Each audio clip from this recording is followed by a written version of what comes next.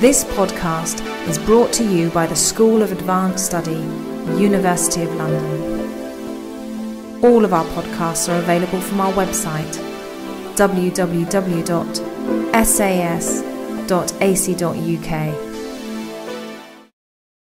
Very good afternoon to everybody. I am Maxine Molyneux, I'm the Director of the Institute of Study in Americas, and it gives me great personal pleasure to introduce Victor Bulmer-Thomas, Professor Bulmer-Thomas, to you, a most distinguished economic historian who holds a string of honours, among them a CBE, an OBE, and others from Colombia and Brazil, awarded for his outstanding contribution to Latin American and Caribbean scholarship. Few of us here will not have come across his work on the region's economic history, work which covers a formidable range of topics, countries and periods of history. The two-volume Cambridge Economic History of Latin America, which he co-edited and contributed to, is now in its second edition, and as a sign of the times, it's also translated into Chinese and Japanese. And we can all welcome his new magnum opus, The Economic History of the Caribbean Since the Napoleonic Wars, which has just been published by Cambridge and will soon be in our libraries and on our shelves and reading lists. As many of you know, Victor has a special place in the history of this institute as he served as director of ILAS, the Institute of Latin American Studies, from 1992. He was director when I joined ILAS 2 years later. I came from Birkbeck in 1994, and I can say that he has always been an unfailing supporter of the mission of the original ILAS to actively promote research and teaching on Latin America, a mission to which he's contributed so much and continues to do so. So for all these reasons, I'm extremely delighted to have Victor conclude this year's very successful series of workshops on liberalism in the Americas. This will in fact be the last workshop that the present academic team will organise at Senate House, as we're moving to UCL in July to set up a new Institute of the Americas there. And Debbie Toner, who's done such a magnificent job, thank you Debbie, running the programme, will be taking up a permanent post at Leicester in October. But we plan to contribute to work with Debbie and all our colleagues on the Liberalism in the Americas project to develop a new programme of activities in the new year. And we hope that you will join us for that, and also for the lecture that we've organised by Jeremy Edelman, which will be held at SAS as part of the Liberalism in the Americas project in November of this year. So without further ado then, let me hand over to Victor, whose talk is entitled Freedom to Trade, Free Trade and Laissez-Faire, Latin American Approaches to Economic Liberalism in the 19th Century. Thank you. Thank you very much, Maxine. Very generous of you. Liberalism in Europe had many dimensions, one of which, especially in the United Kingdom, was the degree to which the market should guide all economic decisions. In Adam Smith's Wealth of Nations, the hidden hand of the market was seen as leading to a big improvement in welfare when compared with the myriad rules and regulations imposed by central governments on their citizens. When David Ricardo developed the law of comparative advantage in his Principles of Political Economy and Taxation, it became a rallying cry for liberals of all persuasions. The end of the tariff on basic grains in 1846, better known as the abolition of the Corn Laws, was considered a major achievement of liberalism in Great Britain and a model for liberals elsewhere. It might have been expected, therefore, that liberalism in Latin America would have paid equal attention to trade policy, the end of state monopolies, and the promotion of competition. Smith and Ricardo were well known in Latin America, and their works were widely read. However, liberalism in 19th century Latin America focused primarily on relations between church and state, the degree of personal freedom from state interference, and the constitutional arrangements between central and local governments. The arguments for economic liberalism were much less compelling in Latin America. Indeed, liberals in power were often less, quote, liberal, unquote, than their conservative opponents. There were many reasons for this, but the most important were the limitations imposed on economic policy by the demands of state finance, the behaviour of trade partners, and the difficulty of finding fiscal alternatives to tariff revenues. Thus, unrestricted free trade was seen as a distant goal by all but the most ideologically committed liberals, an economic policy focused on much more limited objectives. The first of these objectives was, quote, freedom to trade, unquote, meaning the right to trade with any partner in the world, even on unequal terms. Once that was achieved, the goal became an international trade that was exempt from discriminatory policies by the partner country, rather than subject to zero or low tariff rates in Latin America. This was, quote, free trade, unquote, Latin American style, and it had been largely achieved by the second half of the 19th century, with a large degree of consensus among all members of the political elite. What remained was a series of arguments about the markets for labour, land and capital, where there were genuine differences among the elites and where Latin American liberalism partially found a voice. This was not laissez-faire in the classic sense, but a debate about the degree of state interference in the factor markets to maximise the opportunities for economic growth and development. Not surprisingly, disputes rarely crystallised neatly along party lines, so that Latin American liberals could be found on occasions arguing for policies that would have puzzled economic liberals in Europe. The system against which, quote, freedom to trade, unquote, struggled was mercantilism. In addition to its well-known features of maximising the trade surplus of the country concerned in order to accumulate specie, i.e. gold and silver, mercantilism, when exercised by imperial countries such as Portugal and Spain, limited the number of ports that could be used, imposed numerous restrictions on intra-colonial trade, and prohibited the use of foreign ships. In those rare instances when trade with foreign countries was permitted, discriminatory tariffs were applied to prevent it reaching significant proportions. The mercantilist system applied by Portugal and Spain to its colonies in the Americas faced numerous challenges even before the publication in 1776 of Adam Smith's Wealth of Nations. One was the impact of imperial wars, which meant that the colonies could face extreme shortages at times of conflict. Another was natural disasters, which could necessitate a more urgent response to essential needs than that permitted under the colonial trading system. A third was the contraband trade, which became ever more profitable as additional restrictions were added to the mercantilist system. The occupation of Havana by the British in 1762 had emphasized the contradictions of the mercantilist system, while creating a constituency in Cuba that had tasted the fruits of enlarged trading possibilities. The following year, in 1763, the Dutch had thrown open some of their ports in the Caribbean to the ships of all nations, provided, of course, they were not at war with the Netherlands. And this raised the prospect for the Spanish of an increase in the contraband trade. When this free port system was adopted by the British for the islands of Jamaica and Dominica, a Spanish response became a matter of urgency. This duly happened in 1778, although the rules for the Spanish Caribbean islands had been relaxed even earlier.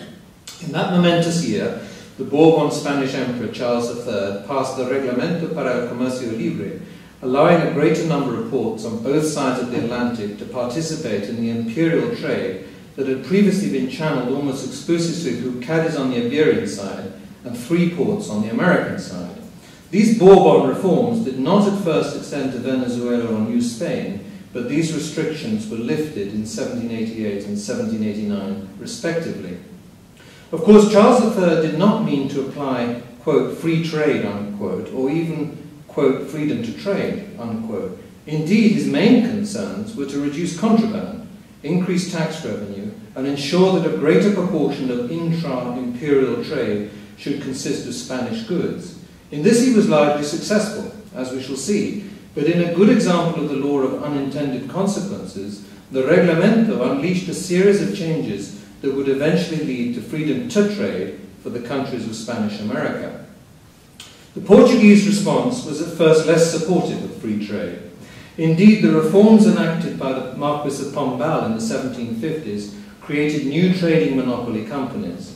However, by the 1760s, policy in Portugal was taking a similar turn to that in Spain. The last state-organized fleet sailed from Portugal to Brazil in 1766, and thereafter properly licensed ships were free to sail whenever they pleased to Salvador and Rio de Janeiro. When the Pombaline monopoly companies were disbanded, after the minister's fall from power, ships from Portugal were free to enter any Brazilian port.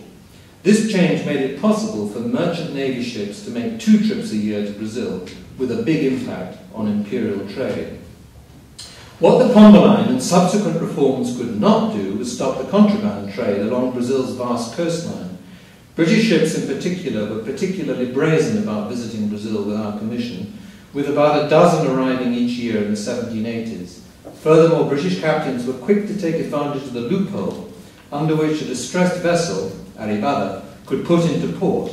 In Rio de Janeiro, for example, the number of arribadas increased from 8 in 1791 to 30 in 1800, and it is unlikely that weather conditions alone accounted for the increase. Both sets of reforms, Bourbon and Pombo Line, had the intended effect of increasing not only trade itself, but also the proportion of exports to the Americas from peninsular sources. In the case of Spain, for example, this went from 38% in 1778 to 57% in 1796. This, of course, was anathema to anyone who really believed in free trade, since the increase was due to the opening of new ports rather than the application of the Ricardian law of comparative advantage. However, 1796 would mark the end of this particular phase of Spanish imperial trade, as it was also the year in which Britain and Spain went to war, with disastrous consequences for Spain. Its fleet was largely destroyed off Cape St. Vincent the following year, and Spain was in no position to supply the colonies with their essential needs, yet alone the luxury goods for which they had begun to acquire a taste. The situation was now so desperate that colonial administrators were forced to take matters into their own hands.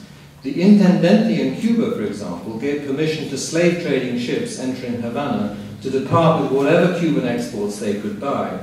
The Spanish crown therefore bowed to the inevitable and permitted the colonies in the Americas to trade with ships of neutral countries, provided that the ships sailed to Spain with their cargoes before returning to their home ports. Britain, being at war with Spain and therefore not neutral, could not take advantage of this. However, United States ships could, although they had no intention of sailing to Spain before returning to US ports, and Spain had no means of enforcing it. The extension of trade to neutral ships was an important step in the march towards, quote, freedom to trade, unquote. Indeed, that is one reason why it was revoked 2 years later by the Spanish crown. Efforts to enforce the prohibition were hugely unpopular, and after Spain was invaded by Napoleonic forces and Charles IV abdicated in 1808, utterly ineffective, once again local officials took matters into their own hands, the most famous being the Viceroy of Buenos Aires in 1809, who gave permission for foreign ships, including British, to enter the Rio de la Plata. The Napoleonic invasion forced the Portuguese court to take refuge in Brazil. This had the support of the British, who extracted in return the right of freedom to trade for all allied and neutral countries. Within a matter of months, the foreign trade of Brazil was largely in the hands of British merchants, who used Brazil as a platform from which to penetrate other South American markets, especially the ports of Buenos Aires and Montevideo. When the Napoleonic forces were ousted from the Iberian Peninsula, it made no difference to the freedom to trade of Brazil, which was now largely in British hands. However, when Ferdinand VII ascended the Spanish throne, it was inevitable that an attempt would be made by the imperial power to reverse the advance of freedom to trade by restricting the access of neutral ships to its ports in the Americas. Once again, however, there was little the Spanish government could do to enforce it, and this time the colonists had either declared independence or were in no mood to obey. The Captain General of Cuba, for example, refused to implement the order banning foreign ships, and by 1818 the Crown was obliged to open Cuban ports to unrestricted trade. Local officials in Central America and other parts of the Americas then did the same. Finally, in March 1824, Ferdinand VII promised genuine, quote, freedom to trade, unquote, but by this time Spanish authority in the Americas had been reduced to a small part of Peru, together with the islands of Cuba and Puerto Rico. When the fighting ended, therefore, all independent countries, Brazil as well as the former Spanish colonies, started with freedom to trade. So, however, did the remaining Spanish colonies, Cuba and Puerto Rico, and the ports of Santo Domingo, occupied by Haiti in 1822, also enjoyed the same freedom to trade as the ports in the western half of Hispaniola. All countries could now import from the cheapest source and export to wherever they wanted. This was not, however, quote, free trade, unquote, as both imports and even more exports were subject to all sorts of discrimination by partner countries, in addition to the high tariffs and export duties applied by Latin American countries themselves. Freedom to trade brought all sorts of new trade partners into the Latin American sphere, and after recognition of the independent states, it brought back the old partners as well, Spain for most, Portugal for Brazil, and France for Haiti. However, with only a few exceptions, the new partners would prove to be more important in the long run. The old partners, with the partial exception of France and Haiti, could not provide the imports now required, nor the market for the new, or indeed traditional, exports. Of the new partners, by far the most important was the United Kingdom. Although British merchants had oversupplied the South American markets in particular after 1808, trade soon settled down to more sustainable levels. Britain would face a challenge in foodstuffs and lumber from the United States, in porcelain and other fine goods from France, and in a range of quality manufactured goods from the German states. However, British dominance lasted for some years. In 1842, for example, the United Kingdom was still responsible for half of all Brazilian imports, with France and the United States a distant second and third, respectively. And the UK was still taking nearly 30% of Brazilian exports in that year, despite its low demand for coffee and preference for colonial sugar. Britain was equally dominant in the rest of South America. In Central America, Cuba, Haiti, Mexico, and Puerto Rico, however, the UK faced a serious challenge from the United States even before 1850. Before freedom to trade could become free trade for Latin America, a series of obstacles had to be overcome. Some of these had been put in place by Latin America's trade partners and would not be fully removed even by the time of the First World War. Others had been inherited by the newly independent states from Portugal and Spain, and in a few cases were made worse by post-colonial governments. The march to free trade was a long one, with many a bump along the road. The first set of obstacles was the desire of the partners to have special trade privileges that did not apply to others. Since recognition of independence was eagerly sought, the temptation for some of the partners to demand such privileges in return was irresistible. And as always in trade policy, a bilateral trade deficit with a Latin American country would be seen as an opportunity by the partner to extract trade concessions. Although in a formal sense Latin American states agreed to these measures, it could not be denied that they drove a wedge through the principles of free trade, since the cheapest source of imports was often excluded from the market by discriminatory tariffs. Unsurprisingly, given its dominant position, it was the UK that was the first to exploit the opportunities for trade discrimination.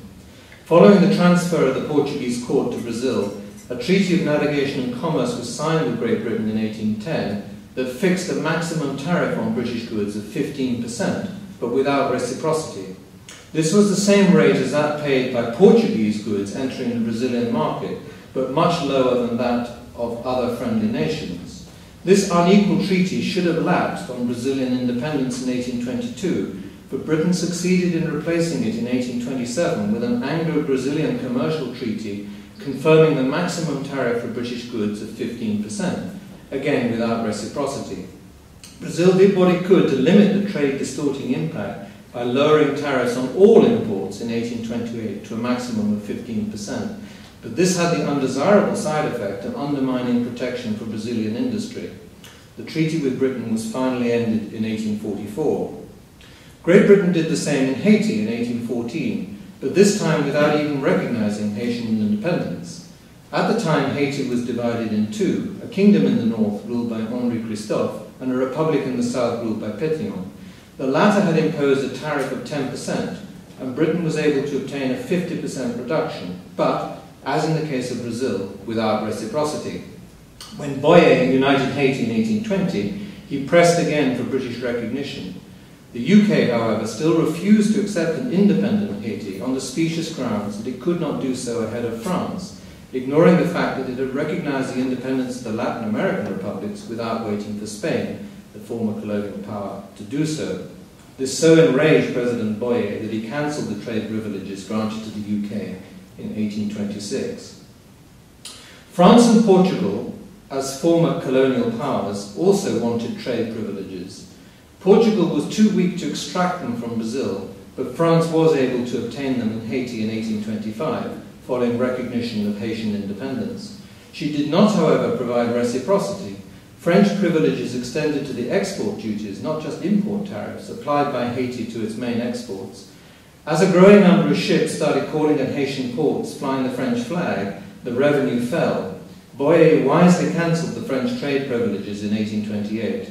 There would be no reciprocal Franco-Haitian trade treaty until 1904, despite the fact that most Haitian exports went to France. Spain, having little to offer by way of manufactured goods, could do nothing to extract trade privileges in its former colonies.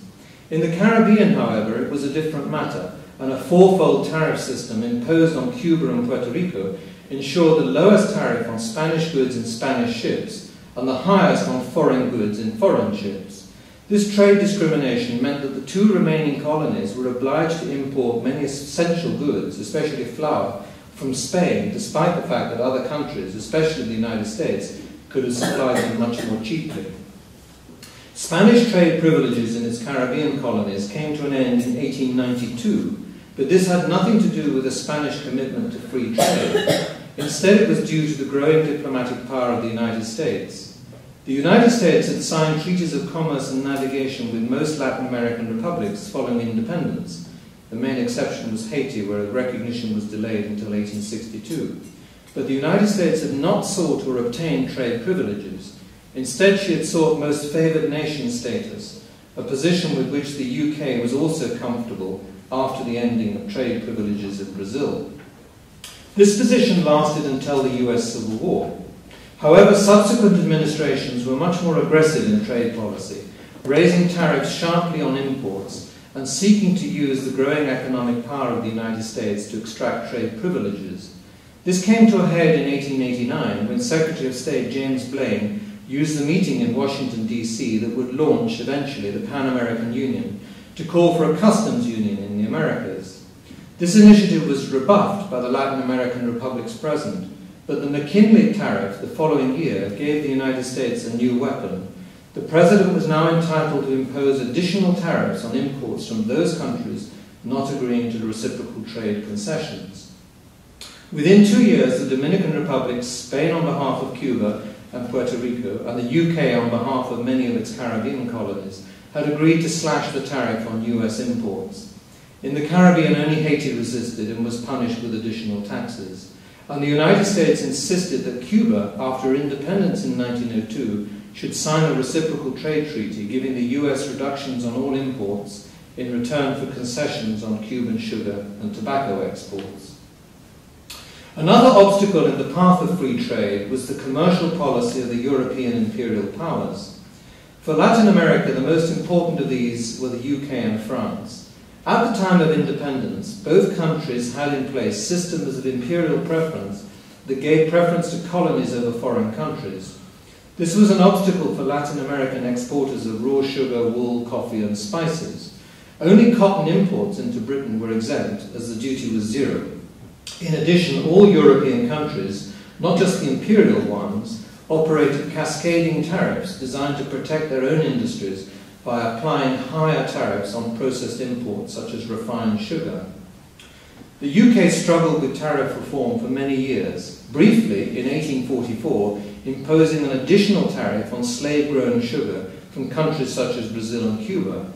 However, in 1846 the Corn Laws were abolished and an 8-year period began in which imperial preference was phased out and many tariffs, such as those on raw sugar, were reduced to zero. This was good news for those Latin American countries exporting those commodities most affected, although the duty on refined sugar would remain in the UK until 1874. At that point, the UK came close to duty-free trade, although import tariffs and excise duties were still collected on a small number of goods, especially wines and spirits. This golden age of British free trade would last until the First World War, when imperial preference was again introduced, with negative consequences for many Latin American exporters. France followed a different path. combining imperial preference with outright prohibition on many goods that competed with French production. The system was significantly relaxed in 1860 in the Anglo-French commercial treaty of that year, but imperial preference remained. This meant, of course, that Latin American exporters of products that competed with colonial exports faced discrimination in the French market. This discrimination never ended, and indeed became worse as the 19th century advanced for two reasons. First, the French Empire expanded rapidly in Africa and Asia, bringing new sources of supply against which Latin America had to compete on unequal terms. And secondly, tariff reform in 1891 reversed the tendency towards liberalisation that had taken place in France after 1860. A customs union, or Zollverein, among the German states had begun shortly after most Latin American states had become independent. However, the common external tariff was modest, so that the implied discrimination against Latin American exports was small. The low tariffs were in part designed to discourage protectionist Austria-Hungary from joining, but her defeat by Prussia in 1865 removed the need to keep import duties at moderate levels. Thus, following German unification in 1871, the tariffs moved up sharply, with a damaging effect on certain commodities exported from Latin America, such as leaf tobacco and cigars. Under these circumstances, it is not surprising that Latin American governments were under no pressure to abolish or reduce import tariffs themselves. Their main trade partners, France, Germany, the UK and the US, all made extensive use of tariffs before 1850. Even after the end of imperial preference in Britain, cascading tariffs were still widely used to protect parts of British industry, such as refined sugar. And less important trade partners, such as Austria-Hungary, Italy, the Ottoman Empire and Russia, never had any doubts about the wisdom of protective tariffs. There was an additional reason why Latin American states remained committed to taxes on trade. Independence had disrupted colonial fiscal systems and led to the end of various income streams. Taxes on trade, imports and exports, were an obvious target, with tariffs designed to generate revenue. If such tariffs could also provide a protective function, so much the better. If some tariff rates never reached the astronomical levels in Russia or the United States, this had less to do with the arguments against high tariffs by the handful of Latin American intellectuals in favour of trade liberalisation, and had much more to do with the need to keep tariffs to a level that maximised revenue. High tariffs designed for protection, of course, often generate zero revenue, as all imports are excluded. Tariffs inherited from colonial Portugal and Spain were relatively low. These were then raised quickly. By mid-19th century, after the end of the commercial treaty with Great Britain, the average tariff in Brazil, the average tariff rate in Brazil, measured by the ratio of import duties to imports, was nearly 30%. It was the same in Colombia. In Buenos Aires province, in the United Provinces of Rio de la Plata, virtually an independent country at the time, the average tariff rate was 31% in 1836. In Mexico, in the 1840s, it had already risen to 45%. By contrast, in supposedly protectionist France, the average tariff rate fell from 17% in late 1840s to 13% in the early 1850s. In Latin America, only Peru, bolstered by revenue from guano exports after 1852, was able to lower tariffs significantly. These high tariff rates could be explained by the exigencies of the post-colonial fiscal crisis, and in some cases the demands of war and civil strife. Yet, as Coatsworth and Williamson have shown, they did not come down as more normal conditions prevailed. Tariff rates crept up after 1865, and by the 1890s were even higher than those in the United States if unweighted averages are used. Tariff rates averaged 30% in the last decade of the 19th century. There was even a protectionist element in these tariffs, as governments became more sensitive to the need to promote local industry against competition from imports. Yet this was in fact as close as Latin America would come to, quote, free trade, unquote, although some federal countries, such as Brazil, still applied interstate tariffs at this time. By the end of the First World War, tariff rates would rise again, and in the 1930s would be joined by a formidable arsenal of non-tariff barriers to keep out imports. International trade policy was not, of course, the only issue with which economic liberalism had to grapple. There were many others. The most difficult ones can be conveniently grouped around the three factor markets: labour, land and capital. Other policy issues, such as the dismantling of state monopolies inherited from the colonial period, were less controversial. Latin America in the 19th century suffered from a scarcity of labour, meaning that the demand for labour exceeded the supply at the prevailing wage rate. Resolving this disequilibrium through an increase in wage rates was regarded by all members of the elite as anathema, since it was thought it would lead to a major loss of competitiveness. Thus, policy placed an emphasis on increasing supply. In all countries, but especially Brazil and Cuba, slaves formed part of the labour supply at the end of the Napoleonic Wars. Among the slave populations, death rates almost invariably exceeded birth rates, so that the slave population could only be maintained through the slave trade.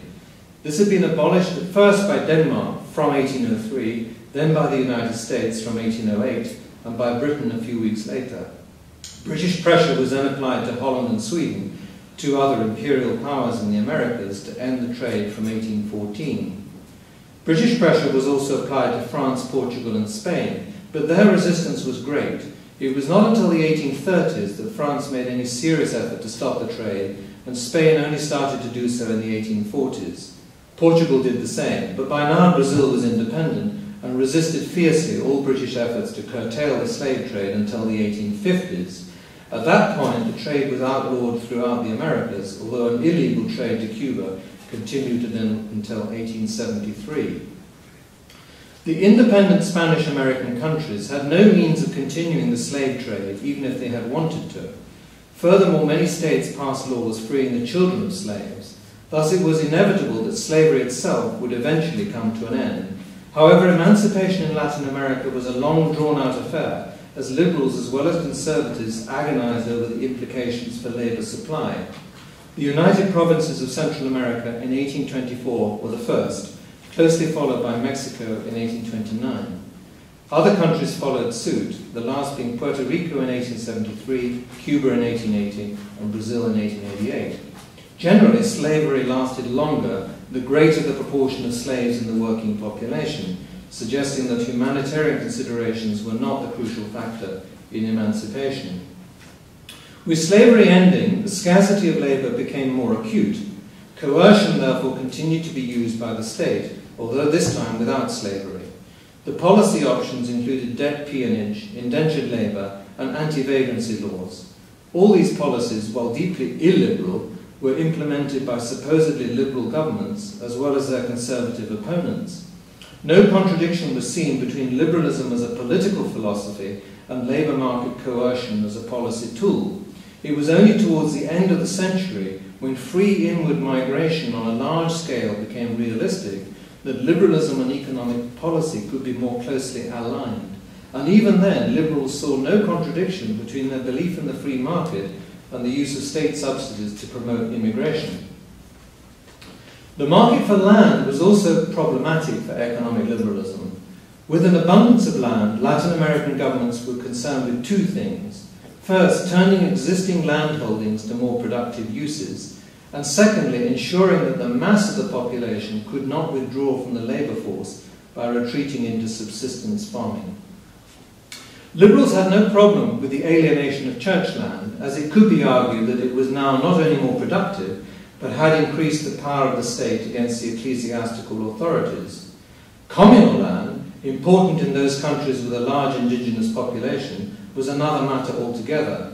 The transfer of such lands to private ownership was pursued vigorously by liberals, despite the apparent contradiction with personal freedoms. However, for liberals, the need to secure a labour force for the expanding export sectors became an issue that overrode all other considerations. The alienation of communal land served liberal aims well, as it expanded private land holdings in productive areas, ensured an increase in labour supply, and generated tax revenues through the increase in international trade. The remaining factor market, capital, was less contentious. Almost all members of the elite shared a conviction that foreign capital, both direct and portfolio, was a necessary condition for the growth and development of the region. Only in Haiti did the elite reject this assumption. Frequent debt crises, starting in the 1820s, made it difficult to attract foreign capital, but the conviction that it was needed remained. When liberals came to power, they were among the most assiduous in courting foreign investment, even if this meant providing a guaranteed rate of return on capital. The extreme version of this liberal faith in foreign capital was provided by Porfirio Diaz in Mexico. In the decades before the Porfiriato, Mexico had experienced a series of disastrous investments by local capitalists in key infrastructure projects that never came to fruition. Only foreign capitalists, such as Wheatman Pearson, were now seen as capable of delivering successful outcomes. The científicos around Diaz, especially José Limantour, were quite capable of driving a shrewd bargain with foreign capitalists, but they never wavered in their belief that only foreign investment could rescue Mexico from decades of underperformance. Much the same was true of Central America, the Dominican Republic, and many South American states. By the end of the 19th century, economic liberalism had succeeded in many of its aims. The export sector was expanding rapidly, producing commodities needed by the industrialized countries of Europe and North America. Tax revenues were booming, aided by the rise in imports made possible by export expansion. Public spending on issues close to liberal hearts, such as education, was also on the rise. Yet it had taken a long time for this virtuous circle to come into place. And within a few years of the new century starting, it would be broken, first by the Great War, and then by the Great Depression. Thank you. Thank you very much.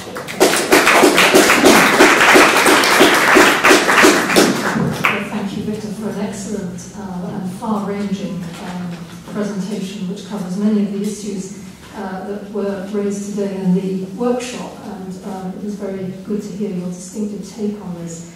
I mean, I suppose I'd like to start just by asking you one question, if I may, before opening up the floor. There is an argument about the importance of securing liberalism for the development of capitalism. What would be your view on the record of Latin America in the period you're discussing in terms of securing or not securing the conditions for the development of capitalism? Sounds as if Latin America's very hybrid response to liberalism in the economy and the contradictions that you lay out could well be interpreted as one of the reasons, at least by some people, why Latin American capitalism perhaps is less successful at that time. I would have thought that the key was the absence of war, both interstate and civil war. I mean, a country that is in turmoil in the sense that there is fighting in the country or between countries is in no position to promote capitalism at all, yet alone the kind that comes with foreign investment. So that's a sort of necessary condition. And a number of countries, as you know, didn't meet that necessary condition for large parts of the 19th century. Once you've secured that necessary condition, I'm not sure that it makes much difference whether the government in power carries the label liberal or conservative, because as you saw in what I just said and you heard in the workshop this afternoon, actually implementing a coherent policy of economic liberalism in 19th century Latin America was very difficult, if not impossible. And not just in Latin America. There are inherent contradictions, I think, in what that particular phrase actually means. Right, now let's open it up to the floor. Anybody like to start with questions, comments? Yes, Alex. When you, I enjoyed it greatly, and I wish I would be able to summarize not just my, changes in policies and so on, but so much historiography as well. As you started, I had a funny reaction to some description of Spanish lack of free trade, freedom of trade.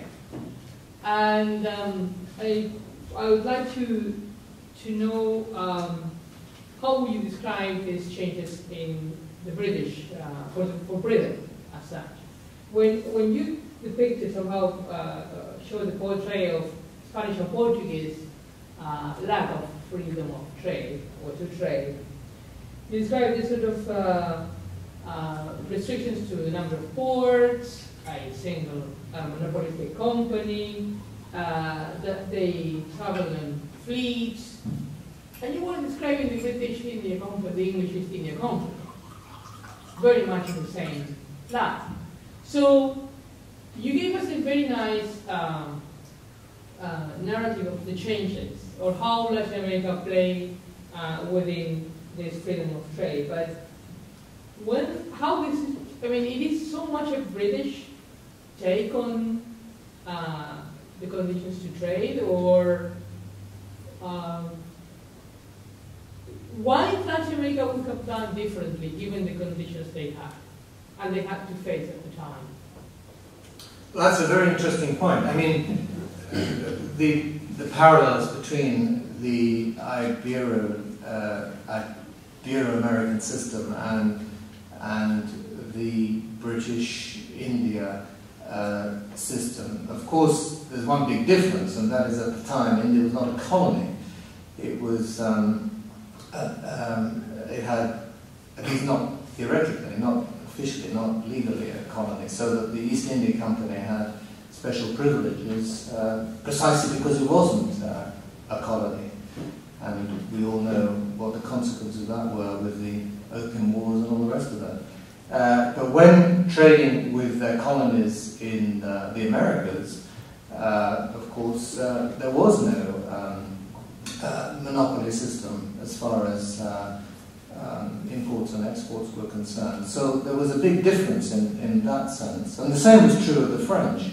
The Danish did have the Danish West India Company, which for a long time had a monopoly on trade with the Danish colonies in the Caribbean. But that came to an end in the late 18th century, before the application of the Bourbon reform. So it's not, I hope, a sort of biased British view of what was happening in Spain. I think there really was a case to be made that Spain, and perhaps to a lesser extent Portugal, were behind the curve when it came to freedom to trade in the late 18th century. But they got there in the end. And if Latin America had not won its independence from Spain and Portugal, one assumes that the evolution of trade would have taken a very similar form to what it did in the UK and France, even if they wouldn't necessarily have gone as far as Britain did in reducing tariffs themselves. Two questions. One, when I was a graduate student many years ago, we were actually taught that Latin America had been one of the most liberal areas of the world in terms of trade. And although I agree with a lot of what you're saying here, it's more accurate in terms of historiography. The question I have is, how did that reputation emerge of Latin America as one of the poles of economic liberalism in the world economy? Second question is, let's say the conditions had existed at independence for stable states and governments, and these governments had, in fact, adopted fairly consistent free trade policies in your terms, but not change much of the social constitution that was inherited from the colonial regime, caste divisions and inequality and land tenure and whatnot. How different do you think Latin America would have looked either from an economic or social perspective, say, a century later, at the beginning of the 20th century? Well, the two questions are clearly linked. I think the answer to the first question is relatively simple. I think people were just lazy and didn't do their homework. And had they done that homework, they would have very quickly seen that average tariff rates in Latin America, as John Coatsworth and others have demonstrated, were actually pretty high. They were not extremely high, but they were pretty high. And so the idea that this was, the most liberal trading part of the world was, when you reflect about it, fairly absurd. But of course, that comes on to the second part of your question, which is why was that the case? And the answer comes back to what we were talking about this afternoon, which was there really was no alternative to customs duties as a source of government revenue. And it's interesting that this is true not just of so-called weak states that struggle to collect revenue on a more diversified basis, but also relatively strong states such as Imperial Brazil or even colonial Cuba and Puerto Rico, as it happens, who also collected most of their revenue from customs duties. And clearly, if that is the only way, that means having a state, a functioning state, is going to take precedence over everything else. It doesn't matter how elegant your arguments in favour of free trade and laissez-faire are, you have to have a functioning state. And if the only way you can get that is by having taxes on foreign trade, then so be it. Of course, if you're lucky, and foreign trade is booming, for reasons that may have nothing to do with your economic policies, but maybe simply a function of the commodity lottery, then you can afford to have relatively low tariffs and you get into a virtuous circle. But if you're unlucky, and many Latin American countries were unlucky in that sense, you're stuck with fairly high tariffs and you have to live with that in terms of what it means for an open trading system. It doesn't mean it's a closed trading system, it just doesn't mean it's as open as we were led to believe when we were graduate students. And I remember that very well. Now, the second point, of course, is then, well, imagine a hypothetical situation where they had been able to operate with low taxes on trade,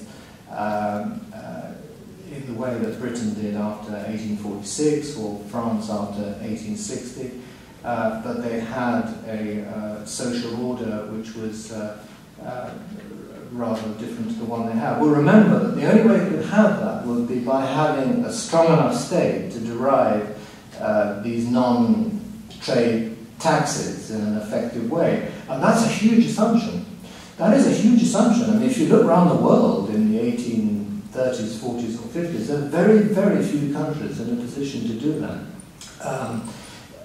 You are coming down to forms of administrative control, such as head taxes in villages and tribute and all the rest of it, which were either anathema to independent states or simply too difficult to implement. So I'm struggling to actually even imagine what that hypothetical question would look like, because I can't really see any alternative to the one which they ended up with, which is relying on customs duties to fund anything between 1/2 and 2/3 of state revenue.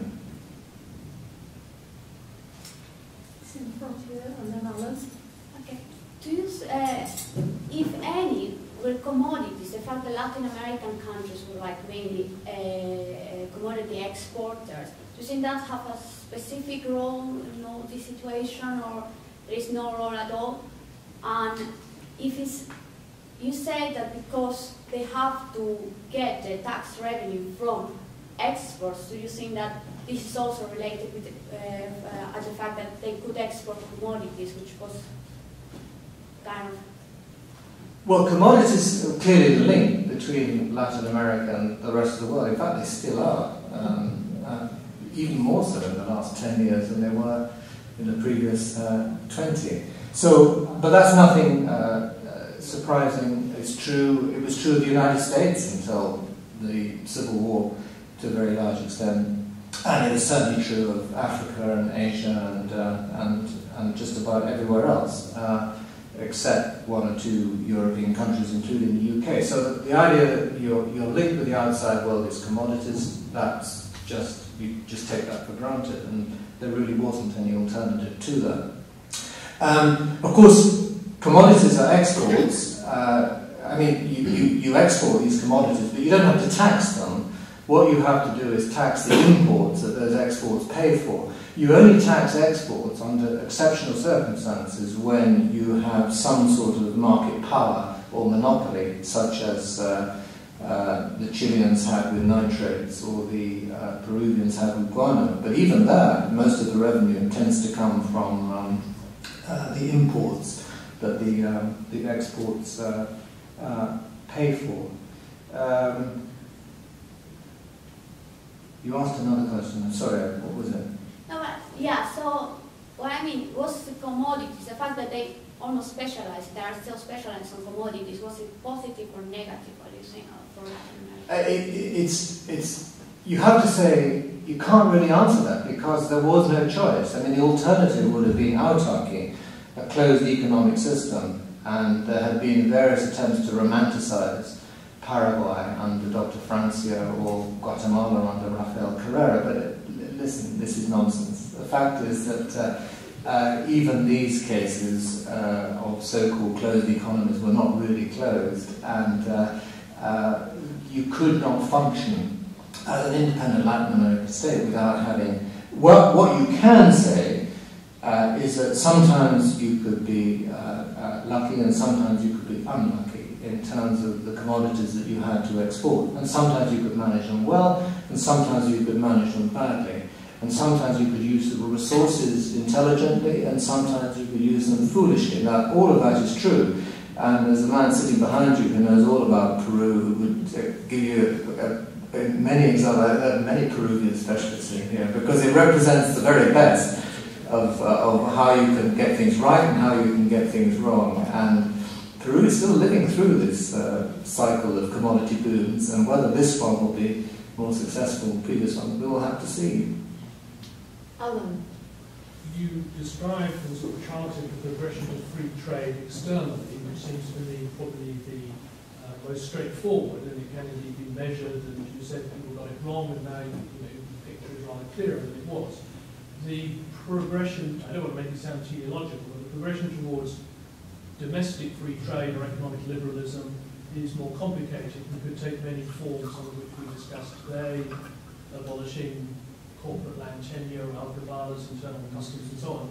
But one of the things you particularly mentioned, which seems to me very crucial, is the labour market and the fact that, which it looks paradoxical, perhaps it isn't, but external free trade may in some cases seem to go with, correlate, or even produce highly illiberal labour markets, slavery being the obvious case, but you mentioned peonage and land and so on.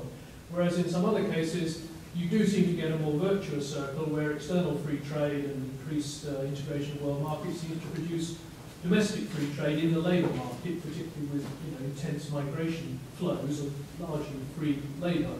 So can you develop a bit, how does that, because that looks to me quite a sort of big divergence within Latin America, which has all sorts of social and political consequences. So, I mean, I suppose the obvious answer is to do with the size of your population, it may to do with the ethnicity of your population. But can you develop a bit well, how also, that divergence comes about? I mean, clearly the first thing is that if you're very successful in foreign trade, it does increase the demand for labour, so you're going to have to find that labour from somewhere.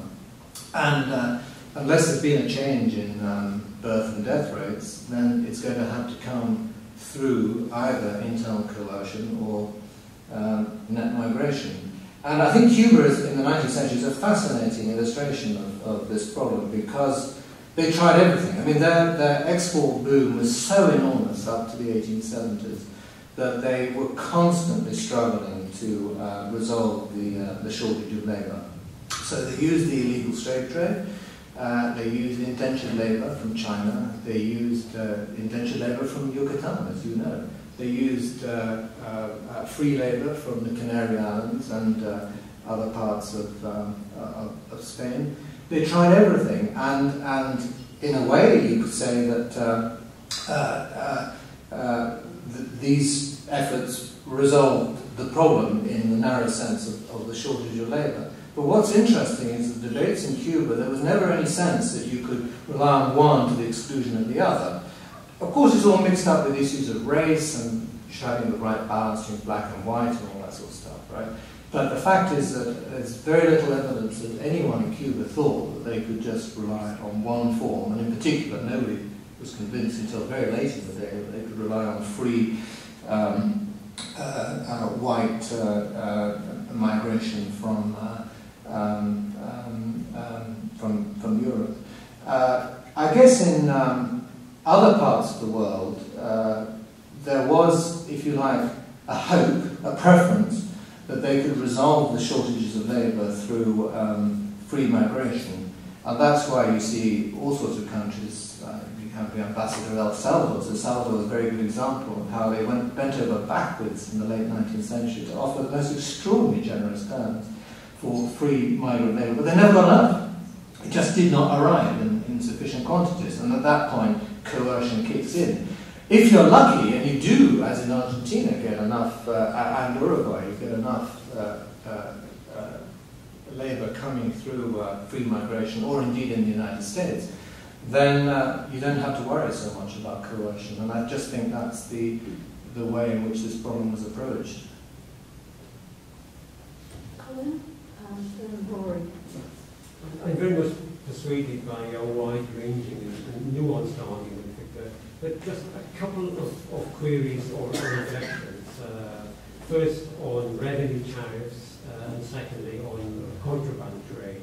Now it seems to me that in your responses to a number of the questions, you've moved a little from the way that you presented the case about revenue tariffs in your paper.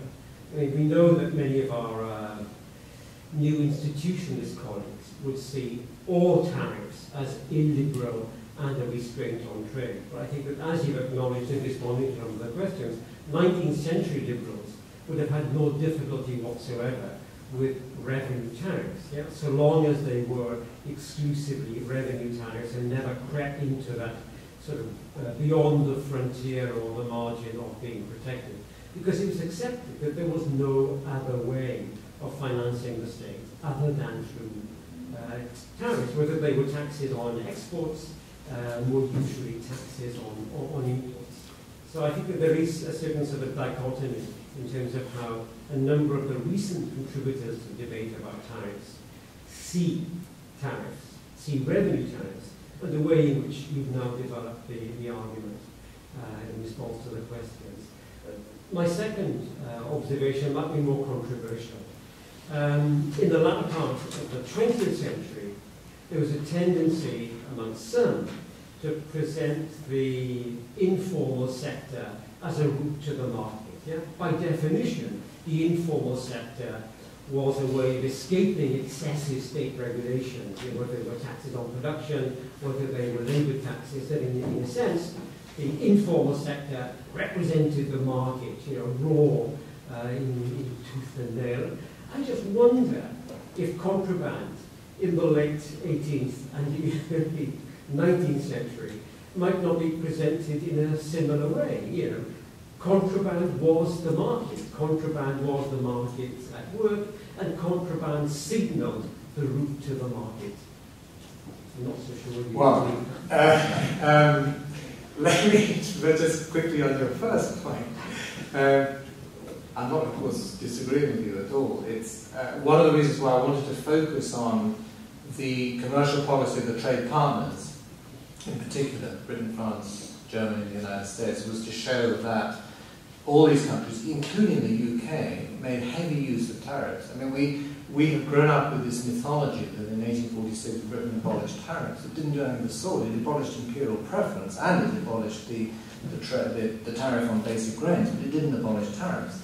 And even after 1874, there were still some tariffs. There's a wonderful book by a guy called Nye, not Joseph Nye, not the soft power man, but he compares commercial policy in Britain and France in the 19th century, and he finds that actually the average British tariff was slightly higher, even in the last quarter of the 19th century. Neither was very high, but Britain wasn't this great paradise of laissez-faire free trade that other countries should have aspired to. And therefore, if Britain wasn't implementing zero tariffs, why on earth should any Latin American country? I mean, that's really the point I'm trying to make.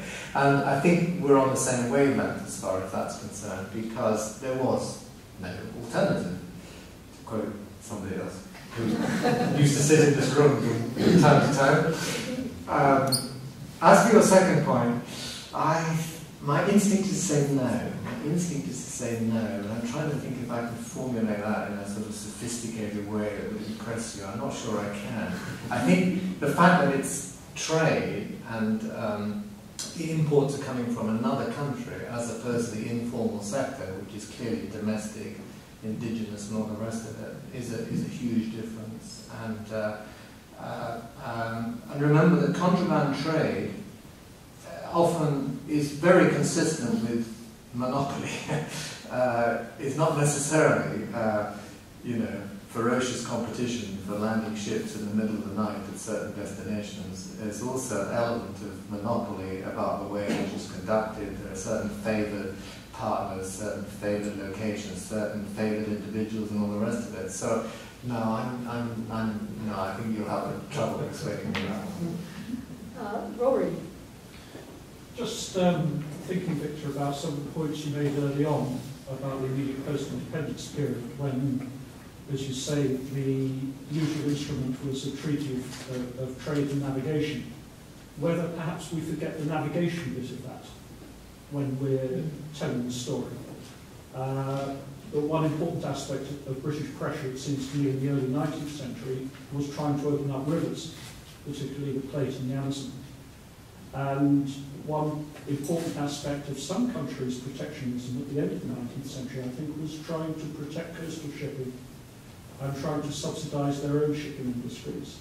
But I think we maybe too easily forget the navigation part of the story. Very good point.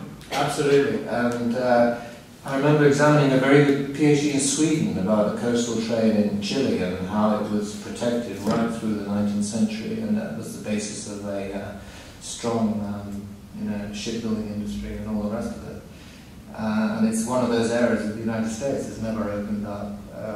It's absolutely off limits when it comes to freedom to trade. So I think that's a very good point, and I'll take it on board.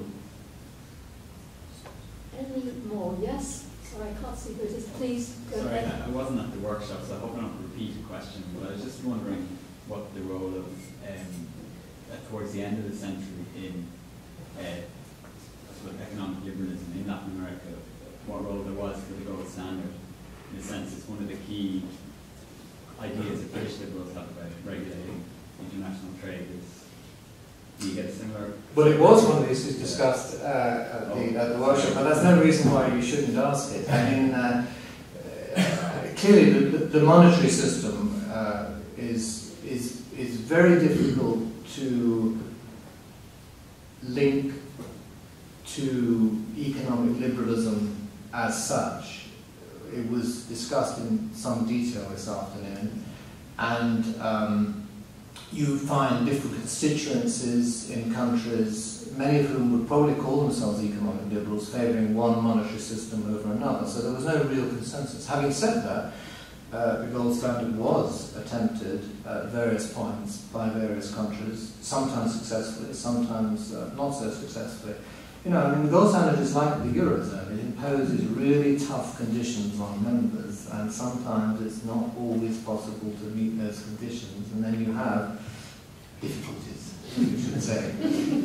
Latin America was no exception. But there were periods before the First World War when it worked. It worked in Mexico for a short while, it worked in Argentina for a longer period. There was...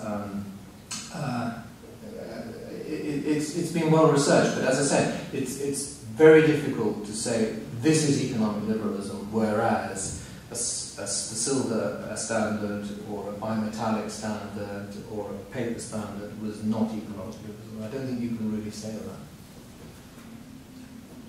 Alex. Well, it's like the other half of that question. In assessing the virtues or the vices or the problems or shortcomings of liberalism, of liberalizing the commercial policy. I guess that there are very different instances in which either protectionism or the desired effects might have worked or not. One is this question about opening the interior markets or the markets beyond the port, and that is the case of the riverine expedition. But also is the question with the currency or the monetary standard in place. Because, at least for the cases I remember, that I know, the taxes on trade was very different levied on export and import. So, to what extent there was a concern at the time on the protective or lack of protectionism effect from currencies in, devalued currencies? And what were the distributional effects within from having very different tariffs for exports and imports? Well, clearly, you can only impose export duties under high export duties. I'm not talking about 1 or 2%, under exceptional circumstances. Otherwise, you just price yourself out of the. If you're a price taker as opposed to a price maker, you just can't have a 30% tax on export duties. It makes you uncompetitive. So it's not surprising that most revenue came from import duties. But remember that it's the exports that are paying for the imports. So in a way, that there is an important export element in this story. I think, I don't know the answer, Alejandra, but I'm always struck, the more I read and the older I get, how many cases there are of governments in 19th century Latin America responding to lobbying by particular sectors. Here's a flour mill, can we have a higher tariff? Yes, okay. I rather like Paul, as a graduate student, we didn't expect this sort of thing. It wasn't supposed to happen, but I keep coming across these cases. You've illustrated them in many cases for Lima, Paul, and I came across several for Argentina in the 1830s and 40s. So I suspect there's a lot more work to be done in this area, and I think we'll probably end up with a rather messy picture where you get tariff changes according to lobbying rather than as a response to particular currency regimes. Except, of course, later on, after the big rise in prices in the First World War, when there is a systematic effort to raise specific tariffs in order to restore the protection that was lost by rising prices when you don't have ad valorem tariffs. So they resound to the colonial privileges and exemptions somehow. Yes, but that sounds, you're making it sound like it's just the status quo ante. Of course, it's not as extreme as that. It just means that governments are governments, and even if they wouldn't necessarily qualify as very democratic, they still do respond to lobbying by key groups. But it isn't necessarily going back to the situation before independence. Basil. Thank you, Martin. Thanks, Victor. It's very likely to judge that believe in trade, then it's very good to look back at the 19th century for a lot of the things that perhaps we're living nowadays. One of the things that struck me is that you talked about United Provinces of Central America, and of course also the United Provinces of Rio de la Plata. To what extent, trade or freedom to trade for that matter then had any linkages with this initial sort of like federal states? Was it a positive factor? Was it a negative factor? It seems like in the case of the United States, it really worked as a positive factor to make the original colonies integrate as a whole country. But it seems like in the case of Latin America, then it just didn't quite work the same way. So what's I'd have to think about that. I'm not sure that there would be a link. I think the bigger issue is whether federal states were slower, as indeed they were, than centralized states to remove internal barriers to trade. So we know that these barriers continued in Mexico for much of the 19th century. They continued in Brazil into the 20th century. I'm pretty sure they continued in Argentina, certainly up to 1860 in Argentina, and Alejandro would know, but possibly beyond that. So I think the problem there was not so much that the external trade policy was somehow different from that of centralized states, it's more that the internal trade policy was different, and that is because sub-state states, or provinces, if you like, within federal systems need revenue, and so they had to find the easiest way of taxing it, and just as the federal government, classic case in the United States, federal government found the easiest way to do it was through taxes on external trade, so the states found the easiest way was to tax interstate transfers, and that made it very difficult to remove them. And so there was a sort of mismatch, if you like, between internal trade policy and federal systems and external trade policy. That took a long time to sort out. Well, I think that's probably enough to ask you, Victor, and we've had a vigorous Q&A, and I think if we want to continue this discussion, which I'm sure many of us will continue it, there are drinks at the end of the room here. Please join us for that, but also please join me in thanking Victor for an excellent Q&A and lecture.